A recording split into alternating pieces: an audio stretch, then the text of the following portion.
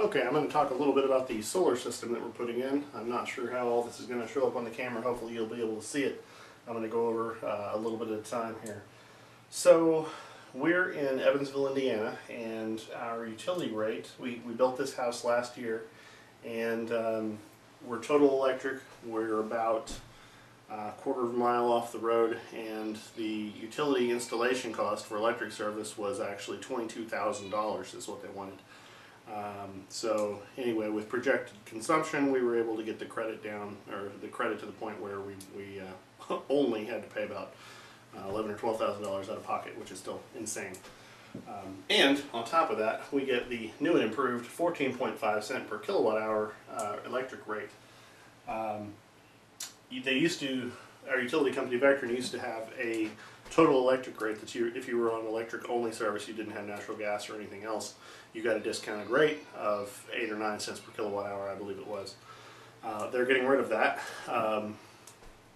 so they can essentially charge a higher rate. So by the time we built our house, the only rate option we had was 14.5 cents per kilowatt hour. So as I mentioned, we have a total electric home. Our consumption is currently an average of about 1,200 kilowatt hours per month. We use a system called Effigy, which is basically it's a system that clamps on to the lines going into your main breaker box and allows you to track online and on a mobile app. It's pretty cool. Your real-time consumption and then your monthly consumption. So in addition to our utility bill, we track that, and I'm able to see what our current consumption is at any given time. So I've been able to do a pretty good job of staying on top of our power usage and identifying loads that are costing us a lot of money, trying to minimize those. Additionally, I bought a kilowatt meter, which has been a great little tool.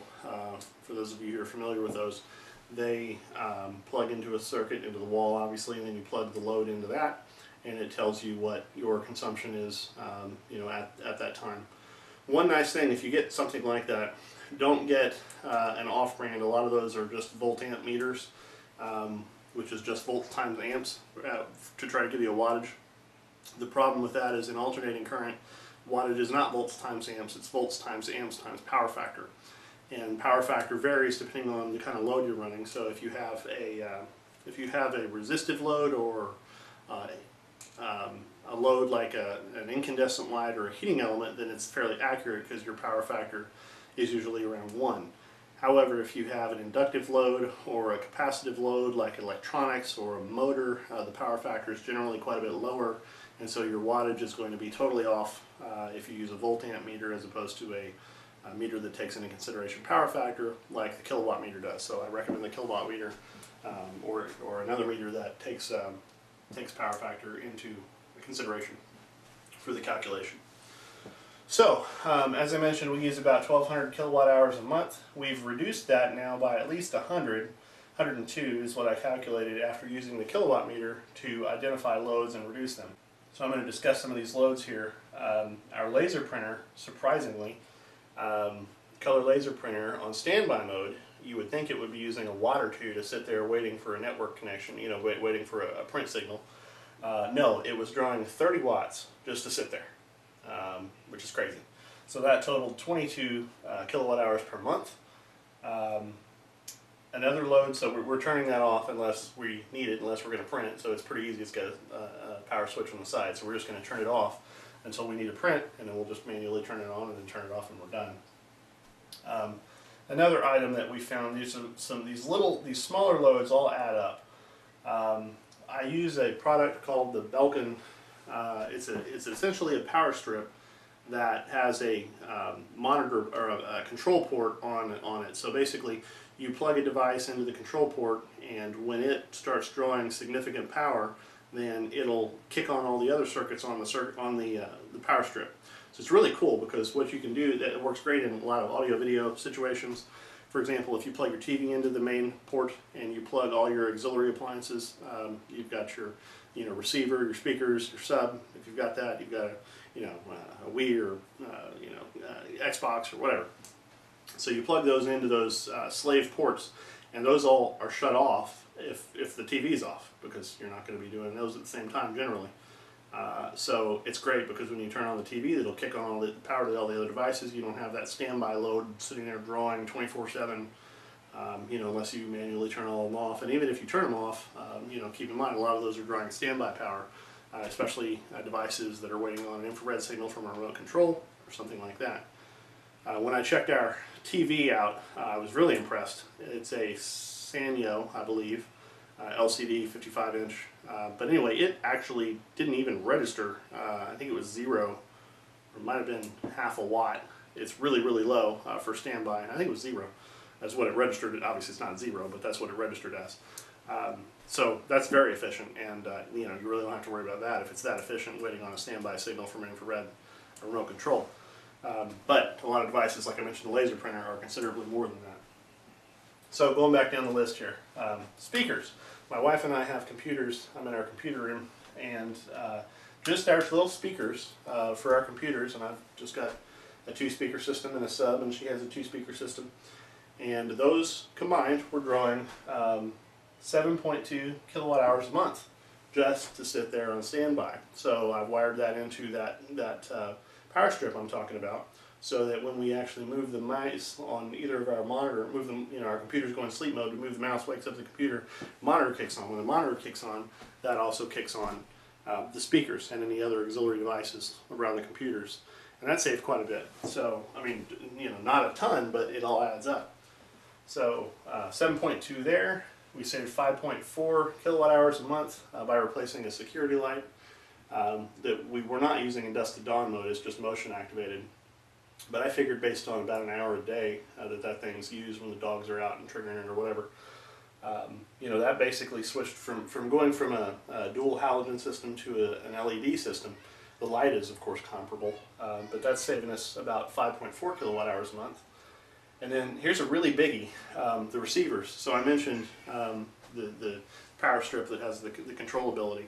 Well, our receivers, we have a home theater, and we have our living room system. Our living room system has a 5.1 surround, and our theater has a 7.1.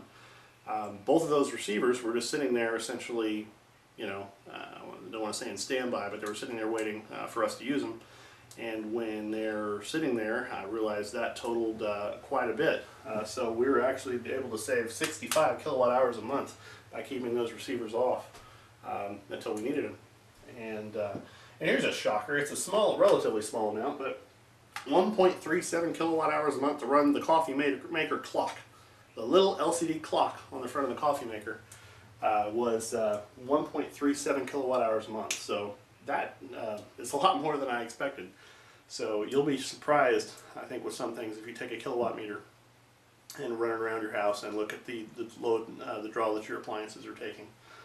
So anyway, we were able to cut this $1,200 a month down to at least $1,100, if not further. Another thing we're doing is we're adding a heat pump water heater, and I'll go ahead and talk about that. So our current water heater system is an on-demand electric water heater.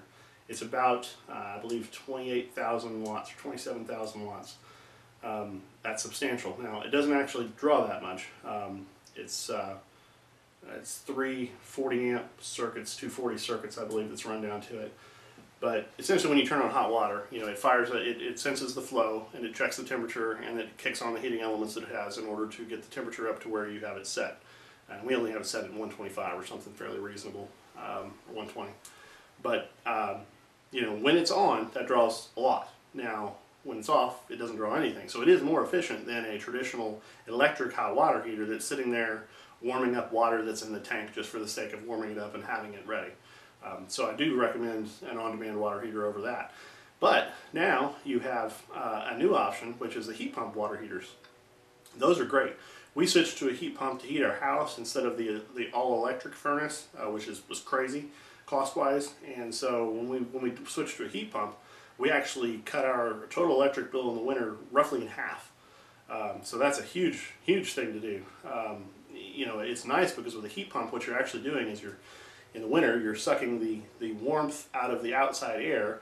You wouldn't think there'd be warmth when it's 20, 30 degrees outside, but there is warmth in the air, and it's able to basically suck that out and then send it in, you know, through the system. It's the opposite of your air conditioner. It runs the opposite way and then blows warm air out, you know, on the inside of your home and heats it. Now the heat coming out of your vents is, you know, 80, 90 degrees instead of, you know, 120 or whatever, you know, if you have a dedicated gas or electric furnace like that. But you know, it runs a little longer, but it's so much more efficient. The power consumption we were using, off the top of my head, our heat pump to heat our home is somewhere in the neighborhood of 3,000 to 4,000 watts when it's running, which is really good.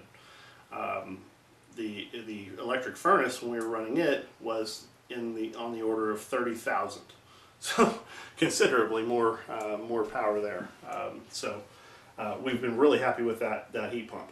Now, to the heat pump water heater, the cool thing about that is they've taken that technology and now you can get water heaters at Lowe's or Home Depot or what have you.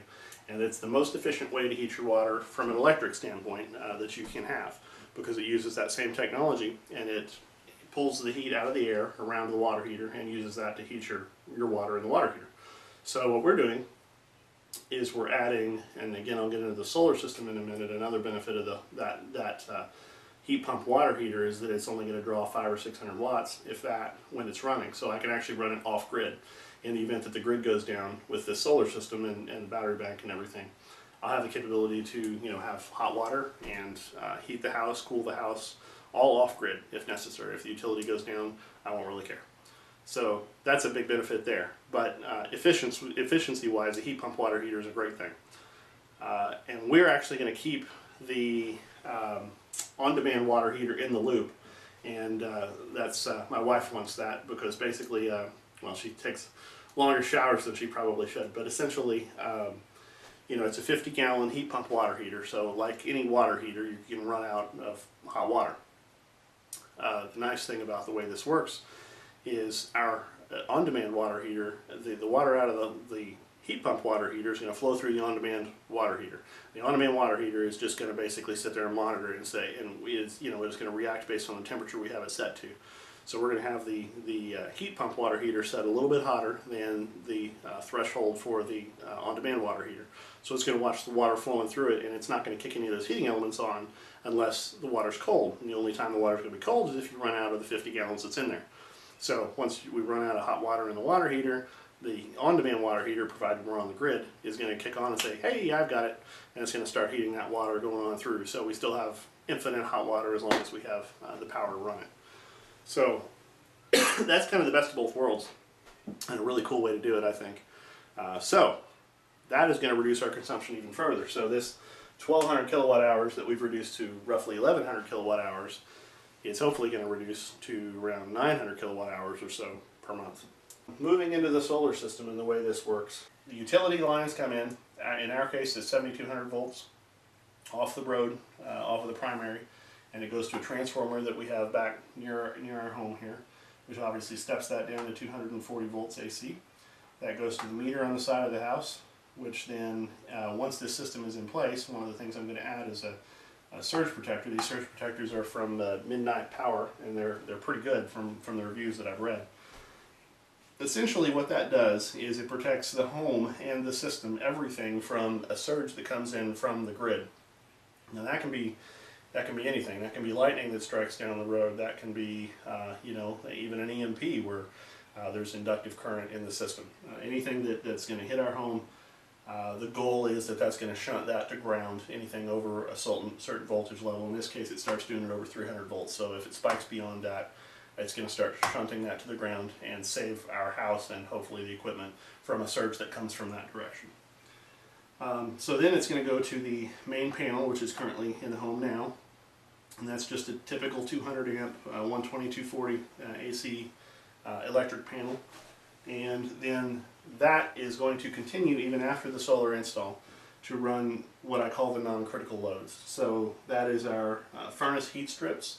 I mentioned we had an electric furnace, we still do, but we use the heat pump for the primary heating. For those of you familiar with heat pumps, you usually have a backup heat source, either electric or gas, and that's designed to be used in the event that the heat pump can't keep up. If it gets, say, sub-zero, really cold, and there's just not enough warmth in the air, then it's going to kick on those backup heating elements to keep the house warm. So those are the heat strips that we're going to power, you know, off of that panel there.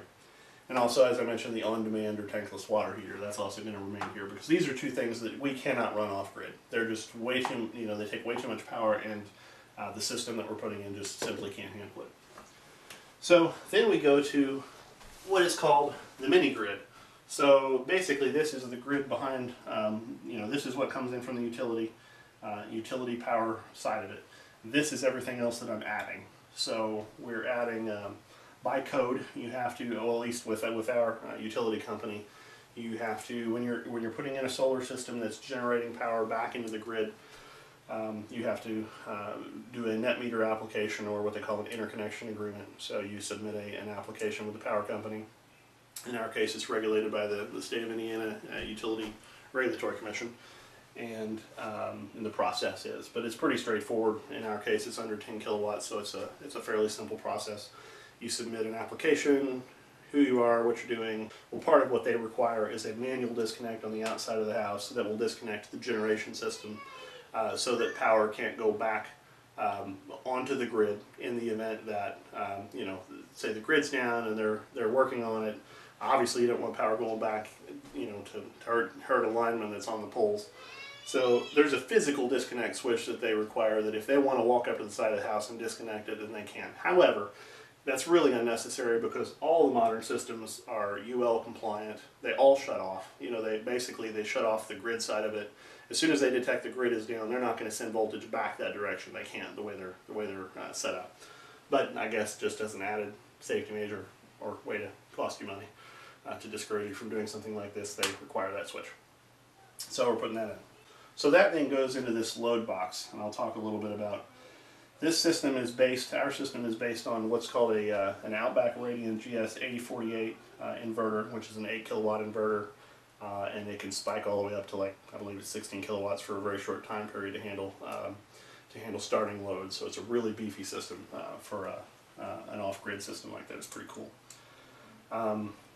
So that has a Mate 3 control unit, and that's to control everything. Basically, it's an electronic interface, gives you all the statistics and data on your system and everything that it's interconnected with. That's obviously the heart of the system, is this Outback Radian, and that's the control unit for it. This load box comes with, well, it's an add-on, so they call it a GSLC, but it's essentially a load box that attaches to the Outback Radian. That's going to then, also coming in a load box, I'll talk about some of the DC stuff here. So we've got an Astroenergy solar array that we're setting up with 30 255 watt solar panels for a total of 7.65 kilowatts. And that's DC going into another surge protector to protect the inverter and the system from any voltage spikes that come from the panel system. So if we have a lightning strike nearby that energizes those, that will likewise protect this whole system from that side. Then also on the DC side, we have two Outback 80 amp charge controllers. These charge controllers will interconnect with a 48 volt DC battery bank that I'm setting up with 8 AGM Rolls Surrette 400 amp hour 6 volt batteries. So wired in series, that gets me a 48 volt battery bank of 19.2 kilowatt hours, which you can, if necessary, take down to, you can utilize 80% of that without damaging the batteries. So that gives us roughly 15 kilowatt hours battery capacity that's usable. So that's, in the event that obviously we're disconnected from the grid, the house will run on battery. The solar system will continue to charge those batteries when we have solar power. If we're disconnected from the grid, then obviously that's the only thing the solar is going to be used for, as well as any loads in the house that are tied to it, but it's not going to go back into the grid when the grid's down, obviously. When the grid is up, the solar system is going to, number one, charge the batteries. That's its first priority. The inverter wants to make sure that battery bank stays float charged and maintained. Provided it's full and provided the load in the home is being met, then it actually sends it back via the inverter AC back on the grid and spins our meter backwards. So the grid is a great battery because it stores it without any losses. Like batteries generally have a certain percentage of loss that when you're using the grid as a battery you don't. So a grid-tied system is very efficient, and that's obviously under normal circumstances the big benefit financially. We also wanted the additional capability to be able to run off-grid, so that's the point of the battery pack. You can buy a grid-tie only system. There's all kinds of manufacturers out there that do And that's all it does, is it'll feed the power back into the grid, you know, or it'll obviously supply the power to your home when it's available, when you need it, and then, you know, any excess goes back into the grid, and then you pull that back at night when the solar system's not generating. The only downside to that is there's no battery system, there's no backup, so, you know, if the grid goes down, you go down. So even though you got solar panels on your house, if you have a grid tie only system, that's it. You know, some of them have an additional plug where you can get power directly when the sun is shining, but that's it. Pretty much you're dead in the water when the grid is dead in the water. This is what's called a grid interactive system, so it does have backup capabilities, which is why we decided to go with it. So now I'm going to talk a little bit about the two additional load panels in this diagram beyond the main panel. So in my case, I want to add two additional load panels. They're both 100 amp panels, and the only reason they're 100 amp is because I want to be able to run them off the grid entirely if I want to. If I want to bypass all of this, I can. There's a transfer switch within these panels. You can either use an external transfer switch, or in my case, it's a transfer switch that's it's called a generator interlock kit, I believe, that basically takes two 100 amp breakers in the panel. It takes the main breaker and then a sub breaker, and you can flip back and forth, and one's wired into what they call the generator circuit, and one's wired into the grid circuit. And so you know, they can't be connected at the same time, obviously, and that's what that switch controls, to make sure that they're one or the other, not both, because both would be bad. Again, you don't want juice going back into the grid from a generator that's not controlled properly, that's not you know, in a UL based system that's designed to disconnect when the grid is you know, down. So I'm doing this because I want to be able to, like I said, bypass the system, but in general, under normal circumstances, when the system is working, the grid is up, I want to have this critical sub panel going through the inverter, being fed by that system at all times. So that's going to get the power from the solar system, and then excess will go back into the grid. So basically that's the critical loads, which in my case I'm wiring up pretty much the house into the critical load circuit, as much, you know, the lower utilization circuits. Now these big ones over here obviously are too big to run through that. This is only 8 kilowatt. And then I wanted to add a second panel for what I'm calling the switchable sub panel, and those are the quote-unquote switchable loads, which by switchable what I mean by that is, under normal circumstances, I want to have that going off the main panel connected to the grid and not going through the inverter system, which is only 8,000 watts. That includes the heat pump, the range, the oven, stove, and the heat pump water heater. You know, I've got heat pump / air conditioner actually, so it's the same thing. You know, in the summer it's the air conditioner, and in the winter it's the heat pump. The purpose of that is so that these rather large loads are usually off the, you know, running from grid power, and they're not going through the inverter, which has an 8,000 watt limit. If the grid is down, I can go and switch that to the inverter. So I do have that capability to make both of these panels go through the inverter. But when we do that, obviously we have to be cognizant of the loads that we're running. You know, most of the house loads are going to be fine. They're, you know, the total house loads, excluding these other panels, are going to be well under 8,000 watts. So that's not an issue. But when you add in these loads, then we can start cramping up on that 8,000 watts and beyond. So we have to be real, you know, careful, obviously, be aware of what we're running at the same time. So we're not going to be able to turn on the heat pump and the oven and the rest of the computers, the loads in the house at the same time. So, you know, the purpose of that switch, again, is so that under normal circumstances, we don't have to worry about what we're running. We can just go on with our merry lives and not have to worry about it. And then when the grid goes down, we can flip that back flip both of these to the inverter, and then we just have to think a little bit about the loads that we're running at the same time. I'm also adding an 11,000 watt generator, a Generac generator, LP based generator. And the reason for that, you know, the generator's purpose, sole purpose in life really, is to charge these batteries.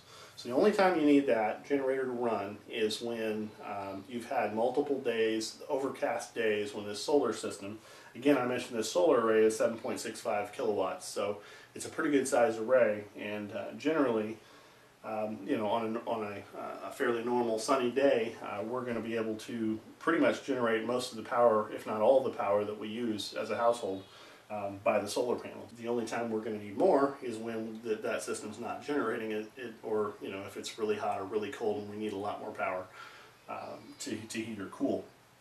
So in that circumstance, the inverter system actually controls the generator. It's an auto start Generac generator. So the inverter will watch the voltage on the battery bank, and if we're off grid and it's using power out and the battery bank hits a certain minimum voltage, then it's going to go, oh, I need more power, and it's going to say, generator, kick on. Boom, it's going to fire up the generator, and it's going to let that generator run at 100% capacity. The reason it's at 100% capacity is because the generator has to carry the loads of the home at the time, which hopefully won't be too bad. Will be somewhere between probably 2,000 and no more than probably than 8,000 watts. And then it also, the excess power beyond that, what the house is currently pulling, it's going to put back into the battery bank. So it's going to use these charge controllers and charge back up that battery bank as quickly as it can. So, even in a situation where, it's cloudy or overcast for several days, hopefully that generator is only going to need to run maybe an hour or so a day, even in that situation, just enough to keep those batteries charged up. So that's an extra insurance, if you will. Now that's an LP or natural gas generator. Obviously we don't have natural gas. I mentioned we're total electric. Even if we did, I wouldn't want to run it on natural gas because that defeats the whole purpose of being off-grid. If you're depending on natural gas for a backup generator, well, that's kind of goofy because the natural gas is part of the grid, the pumps and the pressurization of the system. So, if you have something like an earthquake, you're not going to be able to depend on natural gas. I've always thought it kind of goofy for people to have natural gas backup generators. Unless you're just using it for storms or something like that, then okay. But if you have anything that's going to interrupt that natural gas supply, you shouldn't be using natural gas. So in this case, it's liquid propane, which is a tank that we'll have installed, here outside the home. This is a fairly small one. It's a 120-gallon tank, so it ought to be enough roughly to support us for a month or so off-grid if need be. Probably beyond that, as long as we've got decent solar power coming in. So again, because that's just to augment, to keep that battery bank charged if the solar can't do it for some reason. So another big benefit of going with a system like that is that I can actually convert that. I plan to, at some point in the future, add a wood gas system. We, in our case, have 14 acres of woods. We live in the woods, except for around the house, which fortunately I have enough opening for the solar, kind of a prerequisite there. But we have plenty of wood that we can chip and burn in a wood gasifier, and then we can send that wood gas, which is essentially hydrogen and methane, to this generator, which I can run it on wood.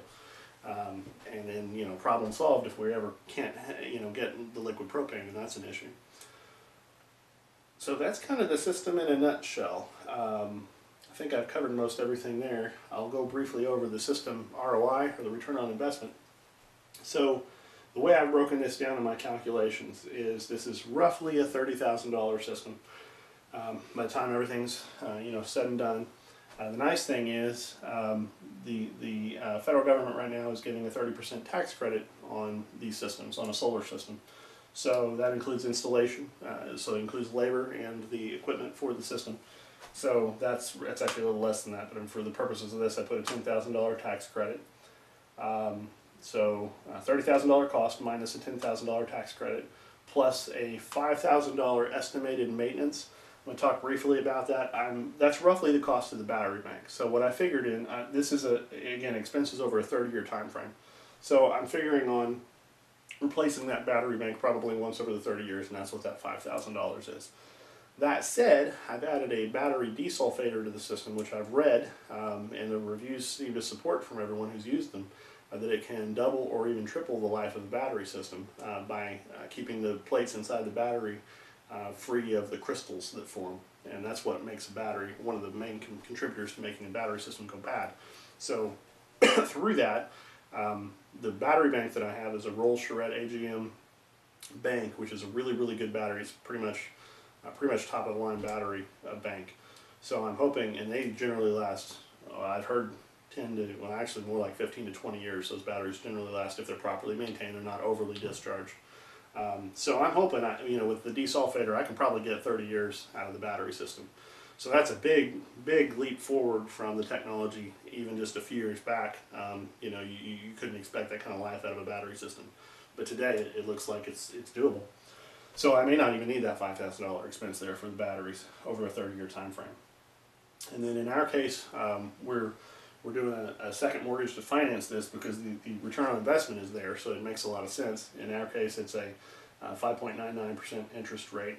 So I'm figuring roughly an interest expense of $10,000 for the loan. So anyway, that puts the net expense for the system at roughly $35,000. So then we'll go to the savings over 30 years over here on the right hand side. So we've got an estimated production of 9,830 kilowatt hours per year. That's based on 4 hours a day. Now our area actually averages 4.5 hours a day of sunlight. Again, that's the average, so that's winter and summer, you know, and overcast, taking everything into consideration. So since we're in the woods, we've got a little more shading on the edges of the early morning and late afternoon. So I'm just to play it safe, I've reduced that 4.5 to 4 hours in these calculations. And I'm also basing this on a 22.6 cent per kilowatt hour 30-year average rate on utility cost. So as I mentioned earlier, we're currently paying 14.5 cents per kilowatt hour. Well, traditionally, if you look at the historic prices of the utility power, of electric cost, that's going up about 6% per year on average if you look at the inflation rate of that as the utility companies request the rate increases and they're approved. So what I actually did for this calculation, again I'm being real conservative in these numbers, I based it on a 3% inflation, which is half of historic. So I'm figuring they're only going to raise the prices half of what they historically have done. And then I calculated that out over 30 years, took the average, so over the course of the 30-year average, that comes out to 22.6 cents per kilowatt hour. So that essentially means our savings over 30 years is $67,000 based on that rate, based on our production from the solar system, being a grid interactive system, and that rate for utilities. That's also based on an 87% 30-year solar panel efficiency. So again, that's solar panels over time degrade, they lose their efficiency, and that's the average over that 30-year life cycle based on the numbers of the Astroenergy panels that we're going to be installing. So that means we come out ahead $32,000 over 30 years on this system. Plus, as a big added benefit, at least from my perspective, we have the off-grid capability. So we can run off the grid. If the utility goes down, I won't really care. So that's the system in a nutshell, and that's the cost of the system, and the return on investment of the system that we've calculated out. And we're looking forward to getting it installed and saving money and having off-grid capability.